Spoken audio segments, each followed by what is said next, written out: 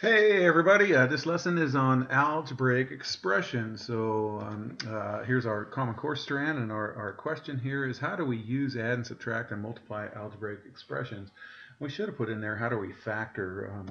Also, we're going to start introducing factoring in this lesson also. So adding and subtracting expressions, we can use the properties of addition along with the distributive property to add and subtract algebraic expressions. So here's an example right here. We're going to add like terms here. So Jill and Kyle get paid per project.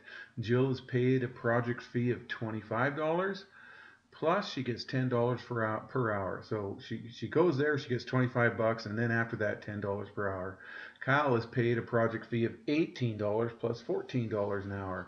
Write an algebraic expression representing how much a company will pay to hire both to work the same number of hours on the project. Okay, so we want to include them both. Okay, I'm going to color code these, Jill in blue and Kyle in red. Okay, so here's Jill. Jill gets $25 for going there and then $10 an hour after that. Kyle gets $18 for going there and then $14 and after that. So there's the fee right here. Jill's fee is 25 bucks and then her hourly rate. Kyle is 18 bucks plus his hourly rate. Okay, if it was going to be a small amount of hours, I'd take Jill. But if it was going to, I would take Kyle. But if it was going to be a bunch of hours, I'd definitely take Jill because Kyle gets more per hour. Anyways, this question's asking how much, write an expression to represent how much the company will pay to hire both of these. So what we're going to do is add this and this together. Okay. So let's add the expressions to represent the amount right there. So there it is right there, Jill's and Kyle's together. Let me slide that up right there. Okay, and then as my computer is spinning wheels right here we go, sorry. Let's go ahead and combine those like terms right there. So using the commutative property of addition, we just commuted this 18 through next to the 25, and we commuted this 10h through next to the 14h, so we can get the like terms next to each other. Now you don't have to do that, you guys. I'm just showing you what the commutative property of addition means. And then we can add these numbers together. 25 and 18 is 43, and then 10h plus 14h is 24h. Okay, so that's that right there. Let's answer the question. So the company's going to pay 43 plus 24h, and h representing the number of hours, to hire both Jill and Kyle right there. Okay. So what can you read directly from the expression 43 plus 24h that you can't see with this right here? Well, this is the total amount that we're going to pay both of those. So something like that, we can say, golly, my computer's being slow. Just a second. As it spins, I might have to shut this off and redo it. Maybe not. So the total amount the company pays in fees per hour, that's what we can see with that. Okay. All right, so let's simplify these expressions. Okay, since there is nothing in front of this parentheses and there's only a plus sign in this parentheses, we can drop the parentheses right there. Let's do that. Okay, and then we'll combine the like terms. We'll put the 3x and the 7x together and the 1/2 and the minus 4.5 together. Okay, let's do a number line so I can show you this. Now, this is easy enough to see. 3x plus 7x is 10x. Okay, so plus a half. So if I went, here's 0, plus a half right there, and then we subtract 4.5. Well, there's a half, and then we subtract 4 more. 1, 2, 3, 4. So it's going to end up at minus 4. So I get 10x minus 4 as the final answer on that. Okay, see, I color coded those. All right, now this one here, you guys, there's a minus in front of these parentheses right here. So I have to distribute the minus through. So this is going to be a minus 1.5x, but it's also going to be a minus 1.4. That minus sign has to get distributed all the way through the parentheses. All right, let's do the commutative property, and we'll put the x's together and the numbers together. Okay, all right, so let's see. So minus 0.25, so that would be minus a quarter right there, and then we're going to subtract 1.5. So here's 1 right there, and then a half is going to get me to 1.75x. Okay, and then minus 3 minus 1.4, so minus 3, and then we got to go another minus 1.4, so it's going to be over there. So what's that? Minus 4.4, so I get a minus 1.75x minus 4.4. Okay, just don't forget to distribute through. All right, so here we have 5 minus 3 times the quantity 7x plus 8, so I'm going to go ahead and distribute this minus 3 through. So minus 3 times 7x is minus 21x. Minus 3 times 8 is minus 24. Okay. All right, so there we go. And then let's combine those like terms. We're going to add, oh, I guess not. I added the opposites. There's several ways we can do this. So minus 21x is the same as plus a negative 21x. Minus 24 is the same as plus negative 24. So we're going to combine these. 5 plus a negative 24 is a negative 19. So typically we write the x's first, you guys. I'm sorry, the number first, and then the x's second. It doesn't matter if you write negative 21x minus 19. It doesn't matter. Either way is okay. Okay? So your book answer is that they added the opposite. I don't know. To me, it looks a little bit cleaner with this one right here. Whatever. Okay? All right. Excuse me. And I typically go from, sorry you guys, from this statement down to this statement. Can you see this? 5 minus 24 is negative 19, and then minus 21x. Again, we can write the minus 21x first and then minus 19. That just depends on what kind of mood you're in and what kind of mood the book is in. All right, so here we're going to simplify this rascal. Okay, so here it's negative 9a minus 1/3 times all of these. So I'm going to distribute negative 1/3 times negative 3/4. Remember, a negative times a negative is going to be a positive. Negative 1/3 times negative 2/3 a. Again, a negative times a negative is going to be a positive.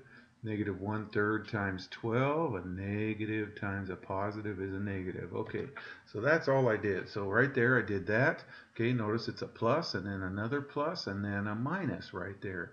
Okay, let's do some cross canceling, you guys. Okay, when we're multiplying fractions, as long as they're in the denominator and numerator, I can cancel out these 3's. Okay, nothing to cancel out here, but I can cancel out this 3 and this 12 right here. Okay, so let's go ahead and do that right there, and then let's multiply, you guys. So I have negative 9a plus 1 times 1 over 1 times 4, so plus 1/4, plus 1 times 2 is 2, 3 times 3 is 9, so 2 over 9a, and then plus 1 times 4 over 1. So I'm sorry, did I say plus? So minus 4 right there. All right, so now what I'm going to do to get common, because we have fractions, you guys, so we got to make 1/4 in common with this, so negative 4 is 16/4, and then 2/9 in terms of 9, I'm going to change this to negative 81/9 right there. Okay, so that way we have common denominators with our like terms. Okay, so now what I'm going to do is these are common denominators. See, this is my negative 9a, negative 81 over 9. Okay, negative 81 divided by 9 is negative 9. Okay, so anyways, now we can, once we got these like terms, we can go negative 81 plus 2 is negative 79. And then 1 minus 16 is a minus 15. Okay, so there's that. Let's convert these to mixed numbers. 9 goes into 79 8 times, which is 72. So 7 left over. So negative 8 and 7/9 a. And this goes into this 3 times with 3 left over. So minus 3 and 3/4. Okay. All right. Okay, let's go ahead and keep going. Okay, so here we're going to do some distributing right here. Okay, let's distribute that. Okay, 2 times 3 is 6. So 0.2 times 3b is 0.6b. 2 times 15 is 30. So 0.2 times 15 is 3.0. We've got to move that decimal over, okay? So there's that right there. And then we'll combine the like terms, those c's right there. Negative 3 plus 6 is 6. So I'm sorry, negative 3 plus 6 is 3, so we get a plus 3c. Okay, so 0.6b plus 3c. All right, so let's distribute this rascal through. So 2/3 times this, 2/3 times this, 2/3 times this. Watch for that negative right there, okay? Here we go. That's just that right there. And then let's start cross canceling, okay? 3 goes into 6 2 times, 3 goes into 9 3 times, 3 goes into 21 7 times. Let's do that. And then we'll just multiply everything. So 2 times 2 is 4e over 1, which is 4e. Okay, 2 times 3 is 6f over 1, which is 6f. And then 2 times 7 is 14g over 1. Okay, so let's do that right there. Okay, now there is a couple of like terms we can combine. We can combine minus 7f with the plus 6f, so that's going to get us a minus f right there. Okay, so typically, you guys, they write them in alphabetical order, and especially since this one's positive, it just looks a little bit cleaner if we put the 4e first. So E, F, G. So A, B, C, D, E, F, G. Anyway, do you know that that jingle sounds the same as, what is that? Golly. Something, I don't know, I forgot all of a sudden. Anyways, sorry. Something about stars. Anyways. All right, let's put that -3 through. So I'll think of it before we get done with this. A, B, C, D, E, F, G. Twinkle, twinkle, little star. There we go. Same jingle. So -3x plus 6, because a negative times a negative. I'm sorry, you guys, to distract you. 5x minus x is 4x. I'm sorry, 5x minus 3x is 2x. And then 2x minus x is 1x, or just x. So x plus 6 is our answer right there. Okay. All right, let's put this minus 0.5 through. It's like taking a half. 0.5 times 12 is 6. So it's a minus 6y, and then negative times a negative is going to be a plus. Half of 7 is 3.5. So we get that right there. Let's combine the like terms. So I did that over here. You can see I added 8.3 and 3.5 and bring down the decimal. Here when I subtracted the 6.0 minus 3.4 for the 6, because these are opposite signs. So you think absolute values, you subtract them and take the bigger absolute value, which is this minus right here. So I get 2.6, so it's a minus 2.6 on that, okay? All right. So factoring expression. So a factor is a number that is multiplied by another number to get a product. And so to factor is to write the number as an expression, as the product. Factoring, you guys, is the opposite of multiplying. Factoring is the opposite of distributing. Okay, we're going to use algebra tiles here to show why that is.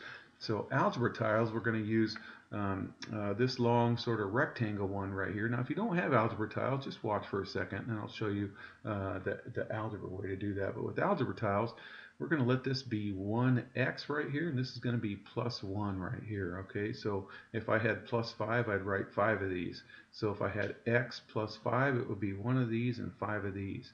If I had 2x plus 5, it would be 2 of these and 5 of these. Okay, so here we're going to factor 4x plus 8, and we're going to model the expression using algebra tiles. So what we're going to do is we're going to use how many positive x tiles? Well, there's 4 of them, so we're going to use 4 positive x tiles, and this plus 8 means we're going to add in 8. So I'm going to do 4 of these guys right here. These guys, I'm going to do 4 of these and then 8 of these guys right here. Okay, so here it is right here. So let's do 4 of the x tiles and 8 of the 1 tiles right there. Okay, and then so factoring is what times what equals 4x plus 8. So if we can arrange these into a rectangle, because rectangles are the areas equal to length times width, then we can show what times what equals 4x plus 8. Okay, so let's arrange these tiles to form a rectangle. Okay, so what I'm going to do is I'm going to take this guy and bring it over here. I'm going to make a rectangle with these. Bring that over here. Okay, I don't know how good I'm going to make a rectangle. Bring that over here. So there's 3x. Here's 4x. Okay, and then we're going to do the 1. So I'll do 1 here. Let's grab another one. 1 here. Okay, and see, we're going to make a rectangle. So a rectangle is going to be, it's almost a rectangle. Let me keep going. We got to fill it all up so it makes a rectangle. If it doesn't make a rectangle, then we cannot describe the area, which is length times width. Oh my, I forgot one here. Let's add another one. So 1, 2, 3, 4, 5, 6, 7, 8. So I'm sorry, I got to have 8 of them in there. So let's do that because we got 8 of those rascals. Sorry, my bad.